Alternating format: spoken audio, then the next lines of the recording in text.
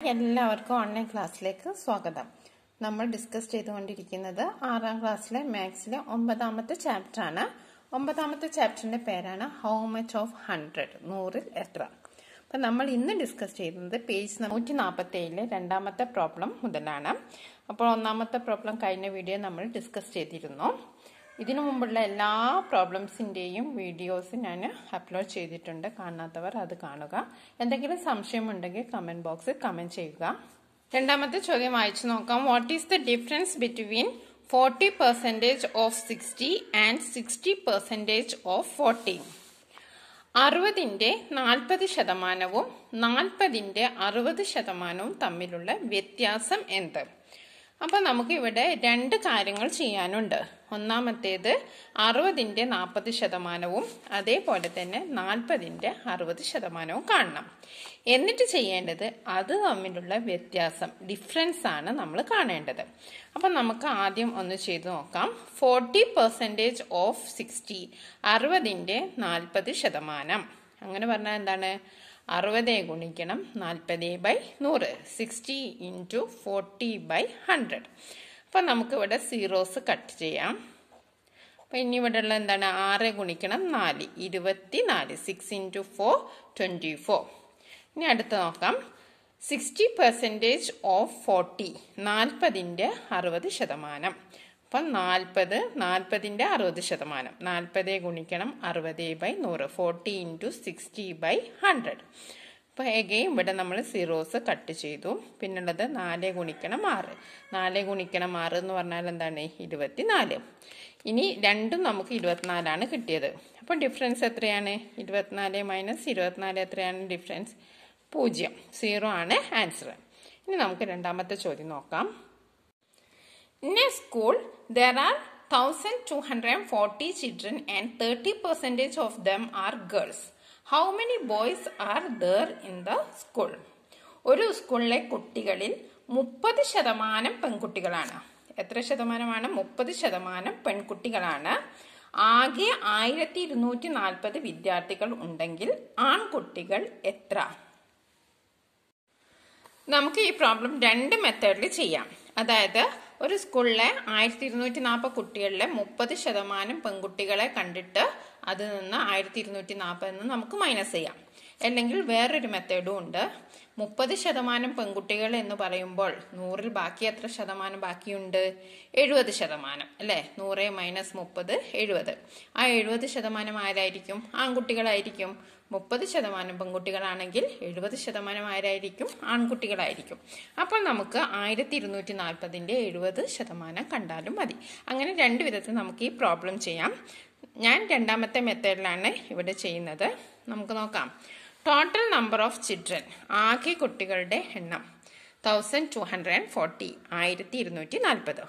പെൺകുട്ടികളുടെ ശതമാനം 30%. Percentage of number of girls 30%. Therefore, number of boys 100 - 30. ആൺകുട്ടികളുടെ ശതമാനം 70%, 70%. അങ്ങനെയെങ്കിൽ ആൺകുട്ടികളുടെ എണ്ണം എത്ര ആയിരിക്കും? നമ്പർ ഓഫ് ബോയ്സ് നമുക്ക് ഇവിടെ ഉള്ളത് 1240 അതിൻ്റെ 70% നമ്മൾ കാണണം. ഓക്കെ, 1240 × 70/100. അപ്പം നമ്മൾ സീറോസ് ഇവിടെ കട്ട് ചെയ്തു. പിന്നെ ഉള്ളത് 124 × 7 ആണ്. അപ്പം 7 × 4 28, 2, 7 × 2 14, 14 + 2 16.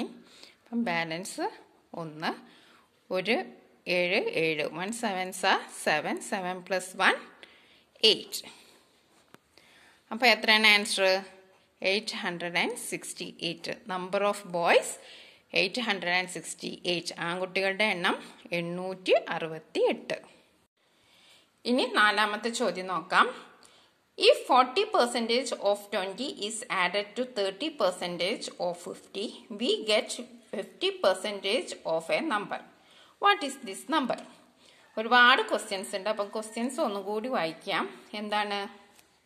20ന്റെ 40%തോട് 50ന്റെ 30% കൂട്ടിയാൽ ഏത് സംഖ്യയുടെ 50% കിട്ടും? ഓക്കെ, നമുക്ക് ഇവിടെ എന്തൊക്കെ കണ്ടുപിടിക്കണം? 20ന്റെ 40% കണ്ടുപിടിക്കണം. 40% ഓഫ് 20 കണ്ടുപിടിക്കണം. പിന്നെ നമുക്ക് എന്താ കണ്ടുപിടിക്കേണ്ടത്? 50യുടെ 30% അല്ലെ, 30% ഓഫ് 50 കണ്ടുപിടിക്കണം. എന്നിട്ട് ആ കിട്ടിയ സംഖ്യയെ നമ്മൾ ആഡ് ചെയ്യണം, കൂട്ടണം. കൂട്ടിയാൽ അത് ഏത് സംഖ്യയുടെ 50% ആയിരിക്കും എന്ന് കണ്ടുപിടിക്കുക. 50% എന്ന് പറഞ്ഞാൽ എന്താണ്? പകുതി. ഏത് സംഖ്യയുടെ പകുതി ആയിരിക്കും അതെന്ന് നമ്മൾ കണ്ടുപിടിക്കാം. അപ്പം നമുക്ക് നോക്കാം. 20ന്റെ 40%, 40% ഓഫ് 20. അപ്പോൾ നമ്മൾ എന്താ ചെയ്യേണ്ടത്? 20 ഗുണിക്കണം 40/100. സീറോസ് നമ്മൾ കട്ട് ചെയ്തു. അപ്പോൾ നമുക്ക് എത്ര കിട്ടി? 2 × 4 8. 2 ഗുണിക്കണം 4 8. ഇനി നമ്മൾ എന്താ കാണേണ്ടത്?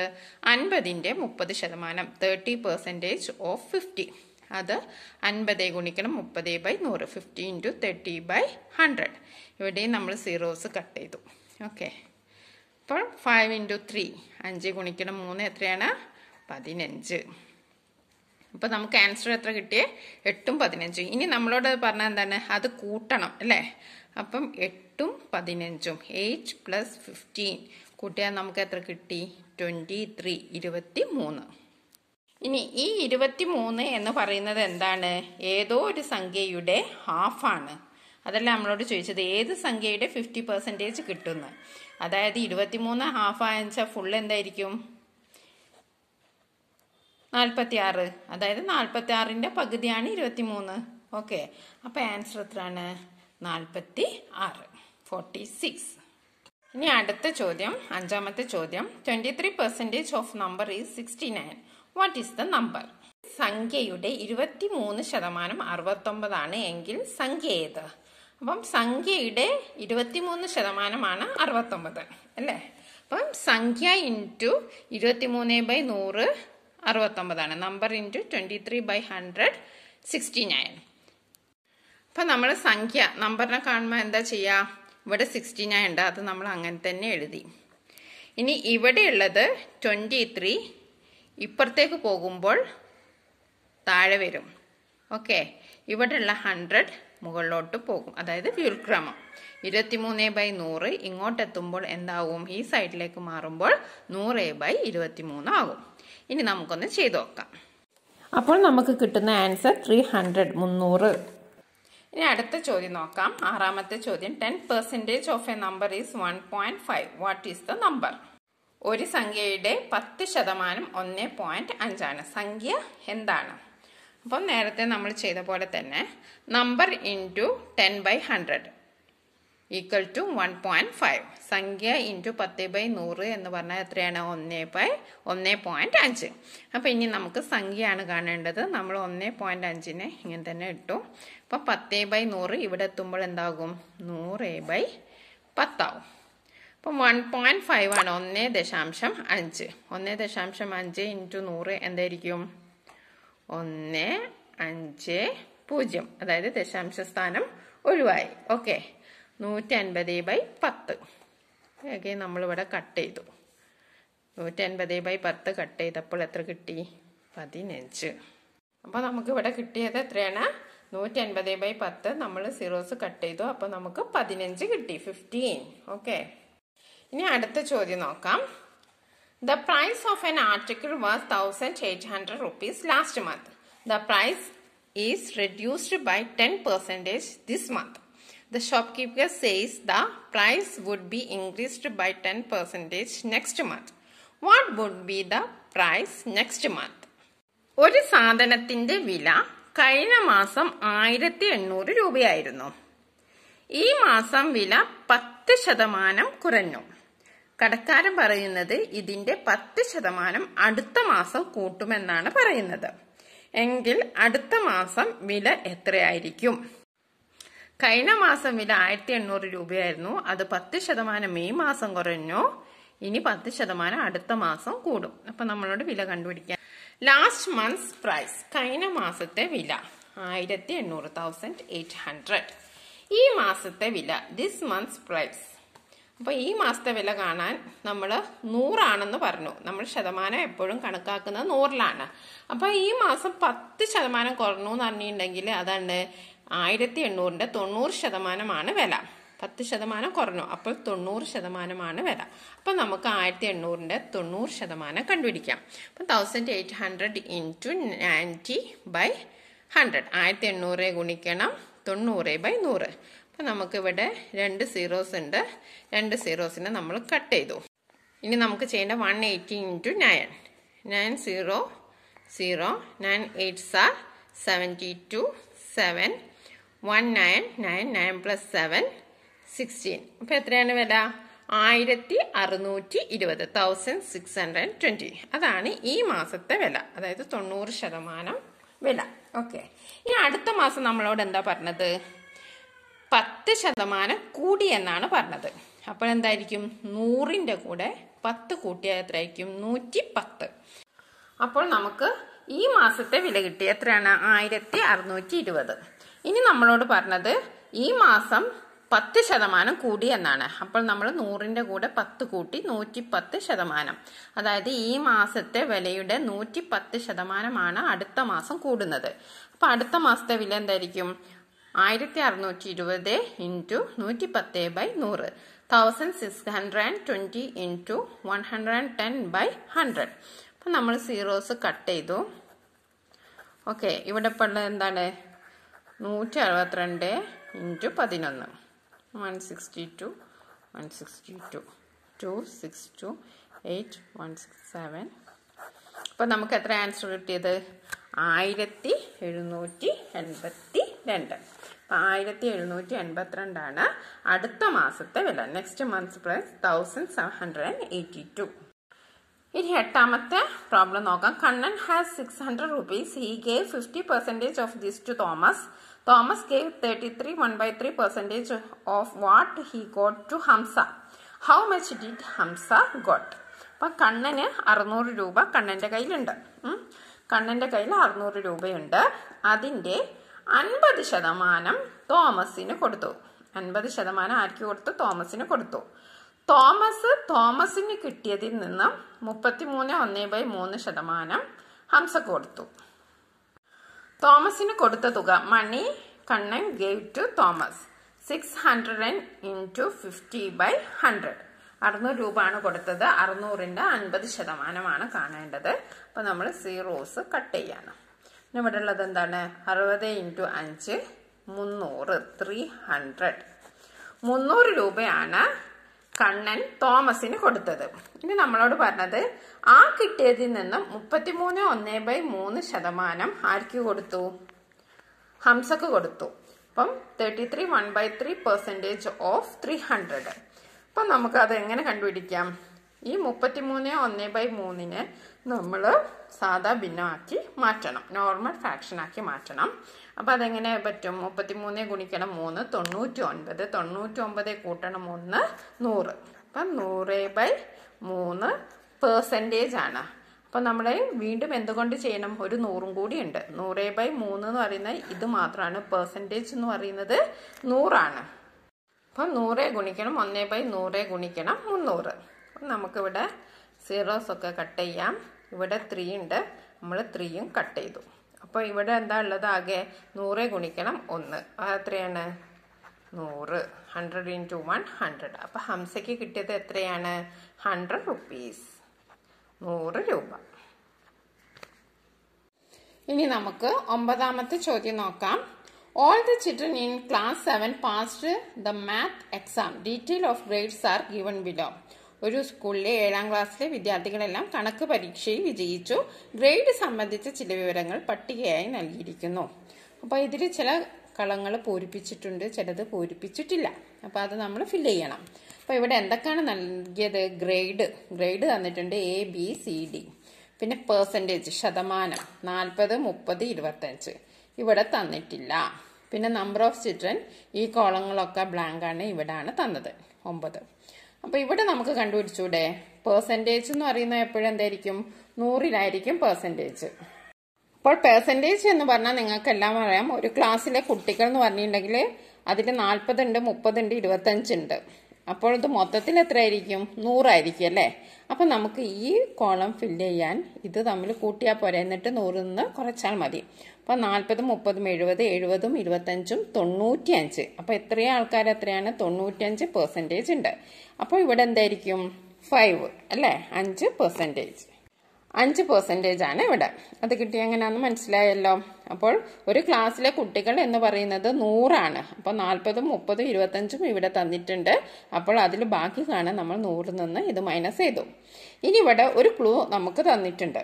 5% എന്ന് പറയുന്നത് 9 ആണ്. 5% എന്ന് പറയുന്നത് എത്രയാണ്? 9 ആണ്. അപ്പോൾ ഇതിൽ നിന്ന് നമ്മൾ വേറെല്ലാം കണ്ടുപിടിക്കണം. ആകെ കുട്ടികളുടെ 5% 9 ആണെന്ന് ആ കോളത്തിൽ നിന്ന് നമുക്ക് മനസ്സിലായി. ഇനി നമുക്ക് ആകെ കുട്ടികളുടെ എണ്ണം കണ്ടുപിടിക്കണം. ആ എണ്ണം കണ്ടുപിടിച്ചാൽ പിന്നെ നമുക്ക് 40%, 30% ഒക്കെ എളുപ്പത്തിൽ കണ്ടുപിടിക്കാം. അപ്പം total number of children into 5/100 equal to 9. ആകെ കുട്ടികളുടെ എണ്ണം ഗുണിക്കണം 5/100 എന്ന് പറയുന്നത് 9 ആണ്. ഇനി ടോട്ടൽ നമ്പർ ആകെ കാണാൻ എന്താ ചെയ്യേണ്ടത്? നമ്മൾ 9നെ ഇങ്ങനെ തന്നെ എഴുതി. ഇവിടെയുള്ള 5/100 ഇങ്ങോട്ട് വരുമ്പോൾ ഈ സൈഡിലുള്ള 5/100 ഈ സൈഡിലേക്ക് വരുമ്പോൾ എന്താകും? 100/5 ആകും. ഓക്കെ. അപ്പോൾ 5 നമുക്ക് ഇവിടെ കട്ട് ചെയ്യാം. 100ൽ 5 എത്ര പ്രാവശ്യം പോവും? 20 പ്രാവശ്യം പോവും. അപ്പോൾ 9 ഗുണിക്കണം 20 180, 180. അപ്പോൾ ടോട്ടൽ നമ്പർ എത്രയാണ്? 180 ആണ്. ഇനി നമുക്ക് ഓരോന്ന് കണ്ടുകൂടെ? ഇനി 40%. ആദ്യത്തെ കോളത്തിലെ 40% ആണ് നമ്മൾ കാണേണ്ടത്. അപ്പം 180 ഇൻറ്റു 40/100. അപ്പം സീറോസും നമ്മൾ കട്ട് ചെയ്തു. 18 ഗുണിക്കണം 4 എന്ന് പറയുന്നത് 72 ആണ്. 18 ഇൻറ്റു 4 72. ഇനി അടുത്ത എന്താണ്? രണ്ടാമത്തത് 30% ആണ്. അപ്പോൾ 30% 180 ഇൻറ്റു 30/100. 180 ഗുണിക്കണം 30/100. അപ്പോൾ സീറോസ് കട്ട് ചെയ്തു. ഇവിടെ എന്താ ഉള്ളത്? 18 ഗുണിക്കണം 3. 18 ഗുണിക്കണം 3 18 ഇൻറ്റു 3 ഈക്വൽ ടു 54, 54. ഇനി നമുക്ക് ഒരു പെർസെൻറ്റേജ് കൂടി കണ്ടുപിടിക്കേണ്ടതുണ്ട്. 25% അല്ലേ? 25%. അപ്പം 180 ഇൻറ്റു 25/100. അപ്പം ഇതെത്രയാണ്? നമ്മൾ സീറോസ് കട്ട് ചെയ്തു. പിന്നെ 10ൽ 2 പ്രാവശ്യം 5 പോവും. ഇവിടെ 5 പ്രാവശ്യം അത് നമ്മൾ കട്ട് ചെയ്തു. പിന്നെ 2 8ൽ 9. അപ്പം 9 ഇൻറ്റു 5 45. ഇത് നിങ്ങൾക്ക് അറിയുന്നില്ലെങ്കിൽ നിങ്ങൾ 180 ഗുണിക്കണം 25 ചെയ്തിട്ട് അതിനെ 100 കൊണ്ട് ഹരിക്കുക. ഓക്കെ. അപ്പോൾ നമുക്ക് എത്ര കിട്ടി? 45 കിട്ടി. അപ്പോൾ കുട്ടികളുടെ എണ്ണം എത്രയാണ്? 72, 54, 45. 72, 54, 45. 45. 72, 54, 45. അപ്പോൾ ഇത് കിട്ടിയത് നിങ്ങൾക്ക് മനസ്സിലായല്ലോ. ആകെ നമുക്ക് തന്നിരിക്കുന്ന ക്ലൂ എന്തായിരുന്നു? 9ഉം ഈ പെർസെൻറ്റേജും ആണ്. അതിൽ നിന്ന് നമ്മൾ 5% 9 മനസ്സിലാക്കി. അതിലൂടെ നമ്മൾ ടോട്ടൽ നമ്പർ ഓഫ് ചിൽഡ്രൻ കണ്ടു. അതിലൂടെ നമ്മൾ ഓരോരുത്തരുടെയും പെർസെൻറ്റേജ് കണ്ടു. ഓക്കെ. അപ്പോൾ ഈ ചാപ്റ്ററിലെ എല്ലാ പ്രോബ്ലംസും നമ്മൾ ഇതുവരെ ഡിസ്കസ് ചെയ്ത് കഴിഞ്ഞു. എന്തെങ്കിലും സംശയമുണ്ടെങ്കിൽ നിങ്ങൾ കമൻറ്റ് ബോക്സിൽ കമൻറ്റ് ചെയ്യുക. പിന്നെ എനിക്ക് പ്രത്യേകമായിട്ട് നിങ്ങളോട് പറയാനുള്ളത്, മാത്സ് നമ്മൾ ചെയ്ത് പഠിക്കാൻ തന്നെ വേണം. മനസ്സിലായില്ലെങ്കിൽ ഒന്നും കൂടി ചെയ്ത് പഠിക്കുക. അപ്പോൾ മനസ്സിലായിക്കോളും. പിന്നെ ക്വസ്റ്റ്യൻസ് ചിലത് കൺഫ്യൂഷൻസ് ഉണ്ടാവും. ഒരു ക്വസ്റ്റ്യനിൽ തന്നെ 2ഉം 3ഉം ഭാഗങ്ങളുണ്ട് ചെയ്യാൻ. അപ്പം നിങ്ങൾ ഒരു പ്രാവശ്യമല്ല 2 പ്രാവശ്യം എന്തായാലും ചോദ്യം വായിച്ചു നോക്കുക. അതിൽ ഓരോ ഭാഗങ്ങളും എടുത്തിട്ട് ചെയ്ത് വരിക. അപ്പം നിങ്ങൾക്ക് അത് മനസ്സിലാവും. അപ്പോൾ പെട്ടെന്ന് മനസ്സിലായില്ലെങ്കിൽ കൂടി രണ്ടാമത് നിങ്ങൾ ചെയ്യുമ്പോൾ നിങ്ങൾക്ക് തീർച്ചയായും മനസ്സിലാവും. എന്തെങ്കിലും സംശയമുണ്ടെങ്കിൽ നിങ്ങൾ കമൻറ്റ് ബോക്സിൽ കമൻറ്റ് ചെയ്യുക. പിന്നെ വേറൊരു കാര്യം എന്താണെന്ന് വെച്ചിട്ടുണ്ടെങ്കിൽ 15 വരെയുള്ള ഗുണന പട്ടിക മൾട്ടിപ്ലിക്കേഷൻ ടേബിൾ എന്തായാലും പഠിച്ചിരിക്കണം. എന്നാലേ ഗുണനം മൾട്ടിപ്ലിക്കേഷനൊക്കെ എളുപ്പമാവുള്ളൂ. അതേപോലെ തന്നെ ഹരണവും ഡിവിഷനും എളുപ്പമാവണമെങ്കിൽ നിങ്ങൾ മൾട്ടിപ്ലിക്കേഷൻ ടേബിൾ പഠിച്ചിരിക്കണം. Okay. Thank you for watching this video.